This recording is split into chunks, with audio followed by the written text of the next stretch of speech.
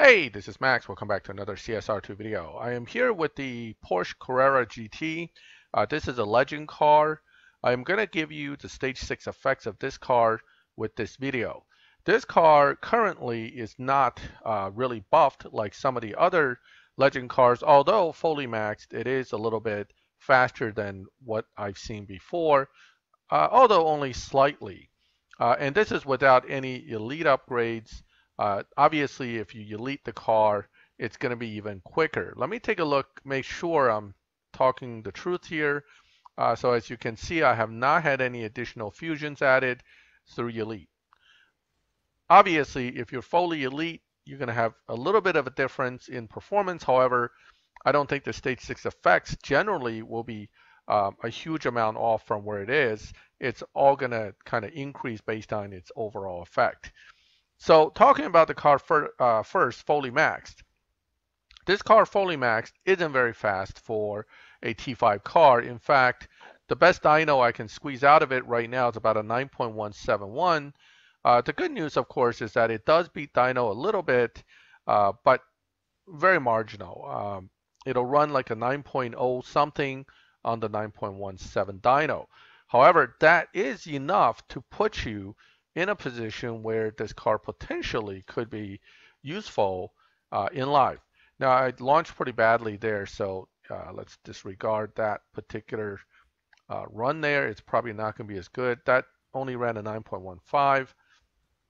I'll do one more run just to, because I was thinking launch button when there is none, and I let go the needle a little too late there. So let's get a perfect, try to get a perfect launch here and get that 9.0 run out of it. Okay, here we go.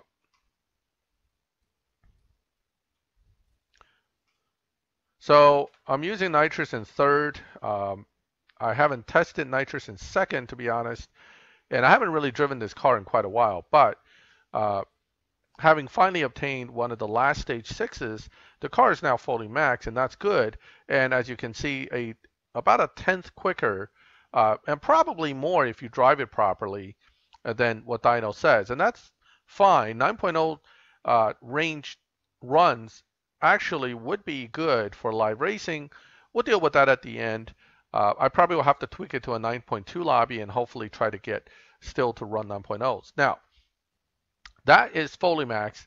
Let's now put the car to stage 5 only and see what the overall drop in performance is. It's going to be a decent amount of drop. This car, unlike, say, the buffed S7 or the buffed F1, well, the F1 really wasn't buffed, but the S7 was buffed and the Jaguar was buffed as well. Both of those cars drop very little performance between stage 6, full stage 6 fully maxed, and stage 5 only. Whereas this car starts off pretty slow already, so it's probably going to get worse by a decent amount. The other cars only had something like a 1 second difference between stage 6 and stage 5. Let's see where this car ends up at. Now, it looks like you're going to need to do more aggressive final drive because, well, it's kind of tuned with a more aggressive grip. Let's see if more or less will be helpful. So 3.2 usually will get us in a decent position there. 11.1 from 9. So it's about a 2-second change. Again, I may be able to get a little more out of this car depending on how I tweak it.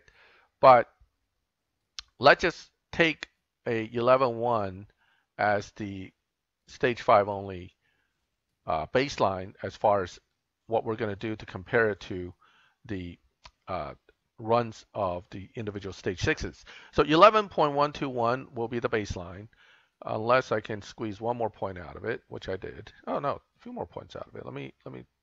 Oh, there we lost it. Right there. So let's go with 11.117 as the baseline, and let's take a look at the stage 6 effects. Starting off as usual with engine, we're going to go right to engine, put that stage 6 in, watch the changes. Oh, that's pretty substantial actually. engine may actually be bigger than I originally expected. So that's a pretty decent jump in both Evo and PP points. So you're looking at 10.8 from 11.1. Is it a huge jump? No, but is it a jump nonetheless? It's a decent enough jump that it's worth looking into this. So 11.117 to a 10.865 for that. Let's take a run and see how the car reacts now with just engine without some of the other stage 6s. I didn't run the car with full stage 5. We'll take a look at that maybe at the end. All right, let's take a look here. I just want to see if it still beats dyno, and if so, how much it beats dyno by. Okay, so looks like we're still getting wheel spin in second gear, so third gear nitrous probably isn't a bad idea. And it ran a 10.7 on a 10.8 dyno. So again, it's beating dyno by that little margin, and it is relatively consistent margin. Although I would say this is a little bit less than I beat dyno by fully maxed. All right, so that was engine. Let's go on to the next stage 6.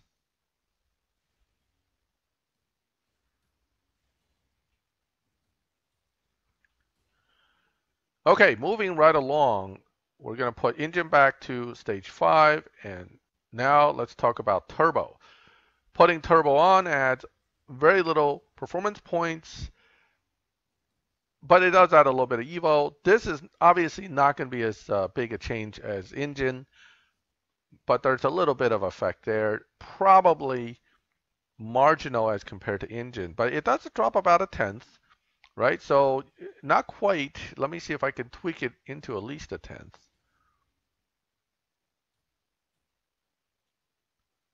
It's not looking too good here for getting beyond that 946 there.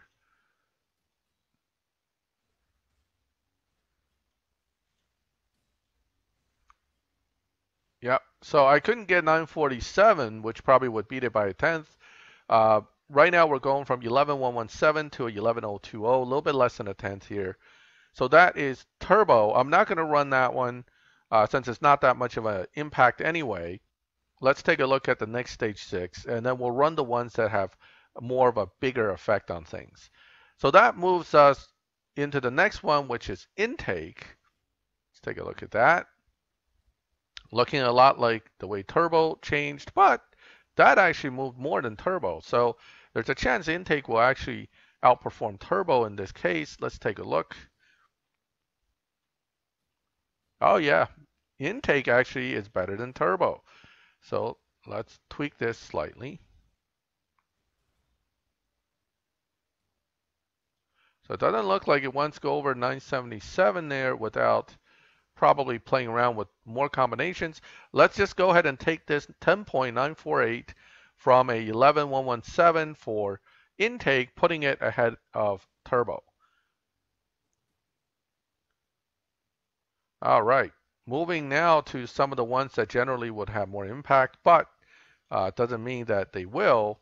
Let's take a look at nitrous and see how this car likes it. Okay, that's a decent jump, and that is also a decent jump. So that's looking a little bit like it's at least going to be as good as engine there, but we haven't even tuned it yet. So nitrous duration probably going to be the best around here. Let's see. So it doesn't seem to make a huge change with duration changes. In fact, it's starting off right around, I think 1027 is probably going to be the best range there.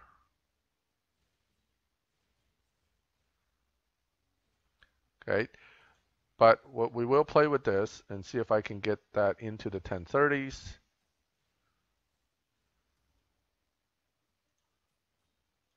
Nope, doesn't look like it. 1027. That's a 10.810 dyno from a 11.117. So this is a little bit better than engine. Let's take a test run on this one because it is nitrous.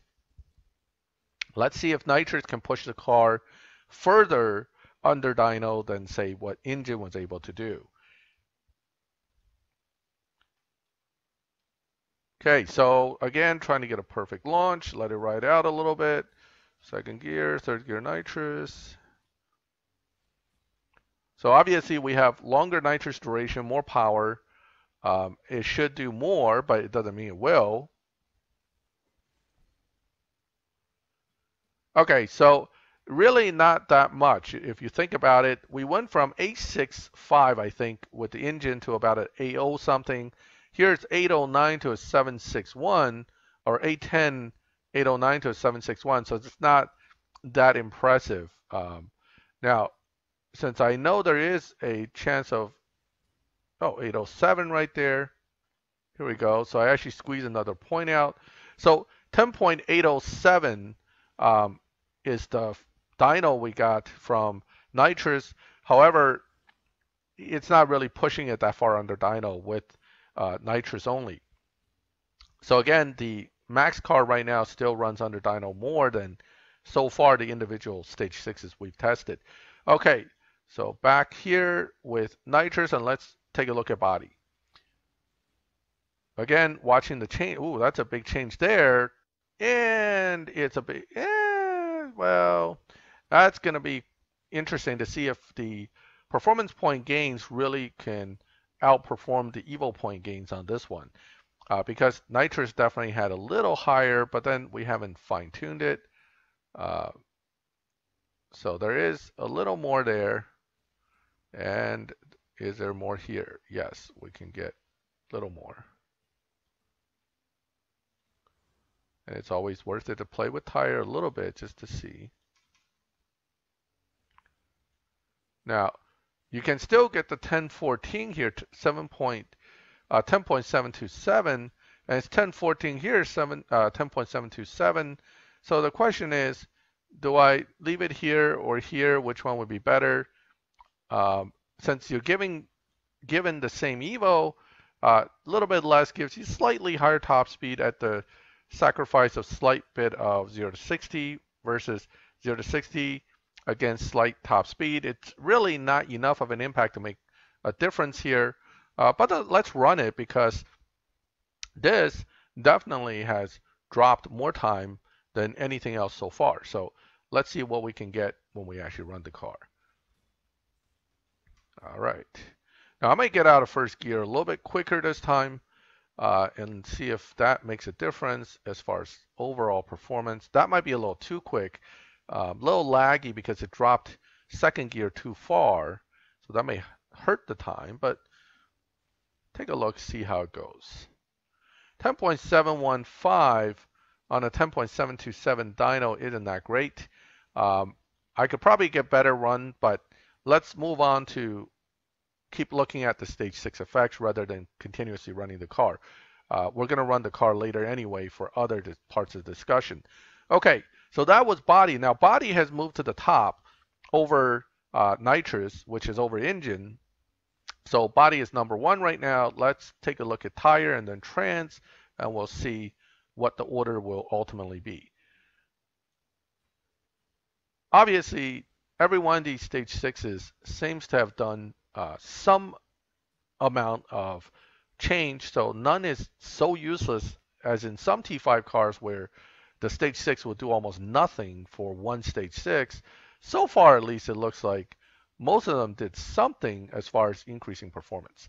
Okay, now this one, the Evo point is not looking too great, and that's going to be a challenge to make better time. But it still moved because of that change, even with the lower Evo, to a 10.853, putting it right between Nitrous and engine. So it actually did pretty well there.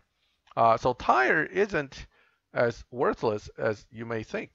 And with a little bit of a change on the grip, now we're down to 10.849. So it's doing pretty good actually. So tire up there, not that bad because now we have at least 3 stage 6s that are kind of within a few hundreds of each other. So these are, any one of these can be a substitute for another if you're just looking for that little bit of effect without having all access to all stage 6. Now, and that brings us to the final stage 6, which is transmission.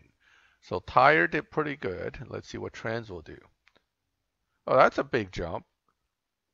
And that's a decent jump. Oh, wow. Okay, so trans looks like it's got a nice jump on both ends. Usually bodes well for a performance change.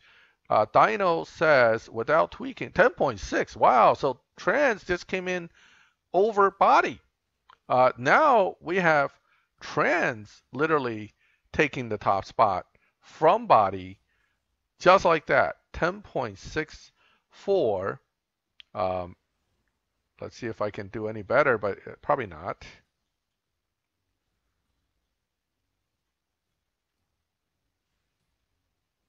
$10.640. A little more grip. A little touch of aggressiveness on the dyno. Nope, lost a little there. So looks like 10.640 unless this can tweak it. Oh, wait, I saw 1 point there, I think. Still 10.640. Okay, this being the fastest and most effective stage 6, let's take a run in it, see how this one plays out. So trans jumped to the top over body and nitrous, and then tire squeezed itself in there between nitrous and engine. So we kind of have our order pretty much set up over here. Okay, let's see if this will play out to beat dyno by more than the other stage 6s we've tested, or it does not. Oh, and it looks like it definitely beat dyno a little bit. So again, this car basically beats dyno a little bit no matter what. 10.563 on a 10.64 dyno. It's about consistent with some of the others. So there you go. You now have your overall order of things with trans jumping to the top, body, nitrous, tire, engine, and then intake and turbo coming in last. Now, knowing that the top 3 is body, nitrous, and trans, let's try again to do the combinations where we run the best versus the worst. So this time I'm again going to try 2 of the best against 5 of the worst, because really none of them are really that bad, except for turbo, of course, which is pretty low, but even turbo drops a tenth almost. So I'll have one that's completely worthless. 2 of these, however, may drop the car quite substantially, almost a second with 2 stage 6. Maybe a little more there if you tune it, maybe not, but we'll find out. Now, it's not quite a full second, right? It's 11.117 to 10.245, a little bit less than a second, but still, we're talking 10.245 with 2 stage 6s, which is quite good. And then we'll put the other 5 in and probably still end up around 10, knowing that the other ones kind of balance out the difference. Although, because these are a little more balanced, I think the other 5 will outperform these 2, unlike, say, the i8 or one of the other cars I recently tested, where 2 stage 6s basically matched 5 other stage 6s. So 10.2 dyno ran a 10.1 something on that run, 10.175. While that is beat dyno, I have to tell you though, that doesn't make the car extremely competitive in live. The margin's not quite as good as I would prefer. Either slow the car down or speed the car up. You need to be at the edge of the lobby with this car in order to be successful in live. But that was combination with top 2. Let's do the combination with the rest. So we're going to remove body and trans, but we're going to put in the other 5 and test it that way.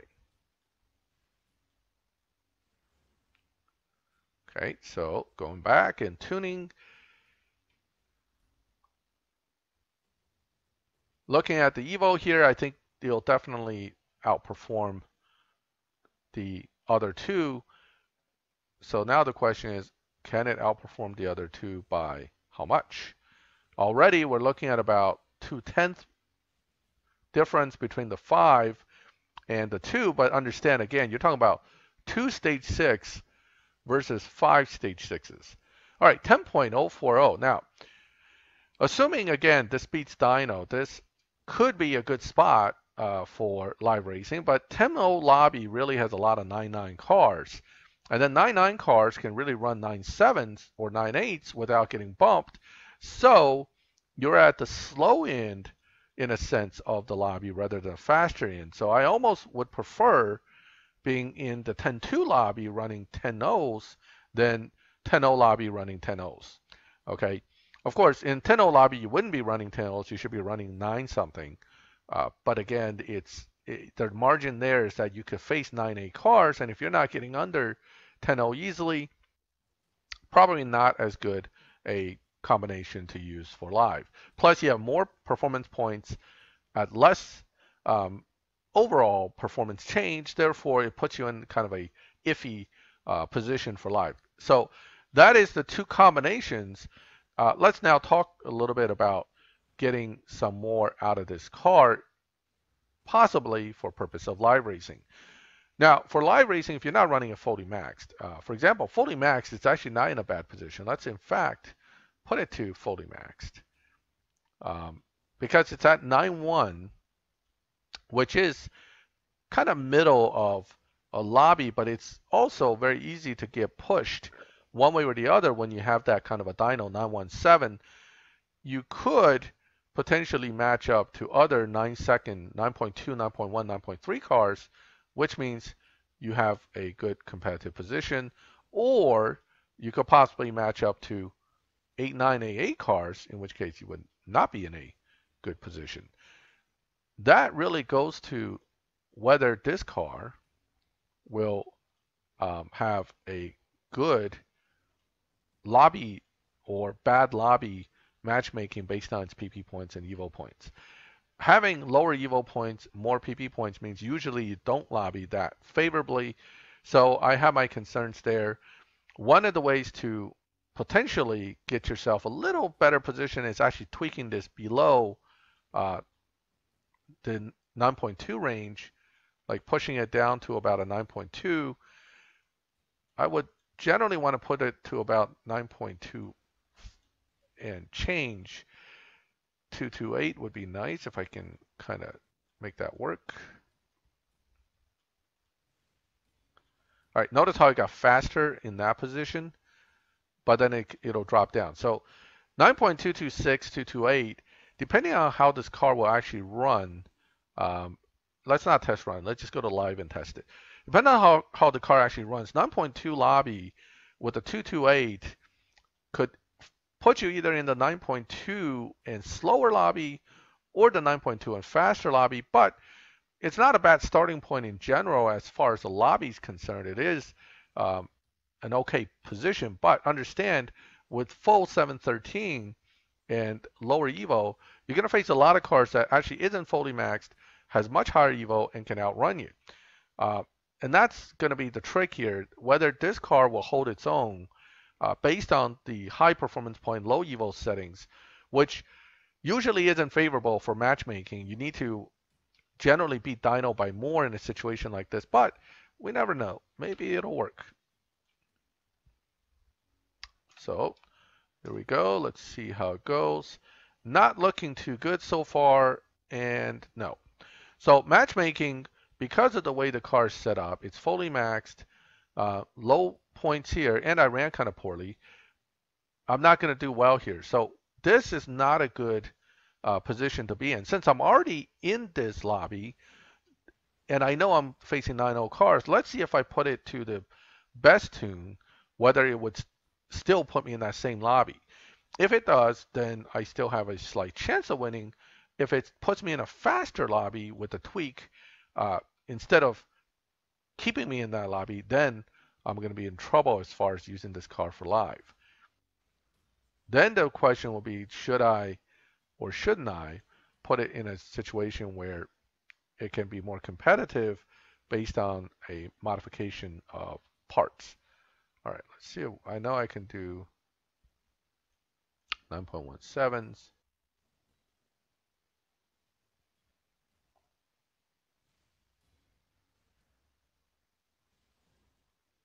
Here we go. So let's just stick with that 9.177. Go back to live, test again to see if this car is going to actually match make okay, or I'm really going to have to run in the 11 or 10-second lobbies to try to be competitive. So again, the question is, do I get the same people or faster people? Looks like different lobby, which generally means faster people. So again, the car's not matchmaking in a very competitive way. Let's just pick an opponent. I know this guy's car runs about 8.9s fully maxed, so my car won't. So this is not a good lobby for me. And most likely his car is fully maxed and it is going to run 8.9s, which means I'm going to lose. But there's always hope, so let's give it a shot.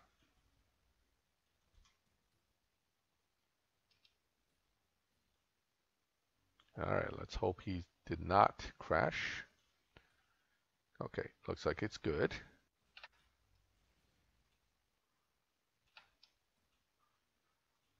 This current situation is good. I slow down a little bit. Let's see what he ran.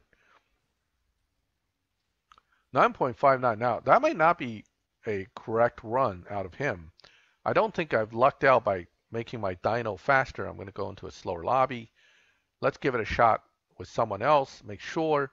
But again, if it is in fact facing cars in 9.3, 9.2 range, because I lost that first race, that's a good thing. That means I'm actually going to be more competitive here.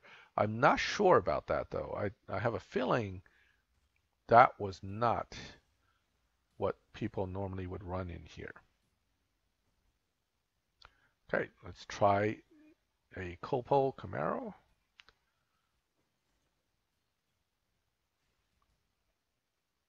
Now, the Porsche is a much faster car, so obviously in 9 seconds, this is a partially built Porsche, or it's not running all its parts, depending on how and what the setup is.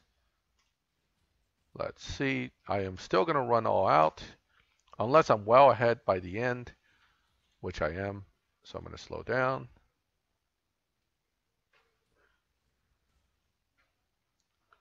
All right. Interestingly, it looks like by tweaking this to 9.17s, I'm actually in a slower lobby. That could very well also be because I lost that first race coming in with a 9.2 dyno, so the computer kind of picked up on that. But I'm not complaining. So I'm in a lobby right now that I just won 2 races. And let's try more people, because you really need to have 4 or 5 races with different cars, different opponents, to kind of get a feel for the top end, bottom end of the cars that are running in here. Jesco is a great live car, so there's a good chance this is going to be an interesting race. Okay. Again, I'm pulling ahead, which is interesting, because the Jesco is one of those cars that pulls up. Well, he almost, I think he did, oh, he did beat me. That was tight, but he got, see, that is what I was expecting this lobby to run at the minimum. So I do have a chance to, oh, that's interesting. If he wants to beat me again, that means we had a double loss. On his screen, it was a loss. On my screen, I lost, but on his screen, he lost. Very interesting. I've seen that multiple times. This is not unusual. So in his mind, he lost. That's why he challenged me again. And we had a really close race. So it's going to be interesting again to see where this goes. And this time, I'm definitely going to run it as best as I can. And that is going to be the 9.0 runs. 9.080, he ran a 9.136 this time. So now to him, I just beat him twice. But the truth is, we both lost the first one, and I only beat him once. But this is one of the bugs in live racing. You'll see it is what it is. I'm not too concerned about it. And I'm still in the same lobby, so no bumps yet. But as you can see, the variance in this lobby is, now I may get bumped if I can't accept this. If somebody else challenged me again, I see that usually should connect. That's the second time he's trying, and I can't get. All right. So that means I'm getting moved. Oh no, I didn't get moved. Maybe he got moved. Let me see. Is he still there? Because I will challenge him back. Where are you? I can't see the type of cards and I don't remember the name. Looks like that player got moved instead of me. Interesting. Okay. All right. Well, hey, sometimes that happens. It's nothing you can do about. All right. So let me take on one more car. Oh, perfect. I'll take on one more car. And again, this is fully maxed. And in this lobby, at least, the Carrera GT can win. I'm not saying it's going to always win or it's going to do great, but so far it can win. And that's always a good thing. That little bit of a bump from the old time of 9.2 into this 9.0 range gave the Carrera GT, I think, a better posture and position in this near 9.0 lobby where it can be competitive. So this is very good. I'm quite happy about this. So that's the live racing end of this car. Can it do better with less parts and downgrade it slightly? I'm sure there are ways I can tweak the car, but that's for a different discussion, a different video. So this is stage 6 effects, the 2 verse 5, stage 6, and a little bit of live racing to kind of show you that fully maxed. Because of where it falls on the dyno and the fact that it beats dyno, this car is viable for live. Not great.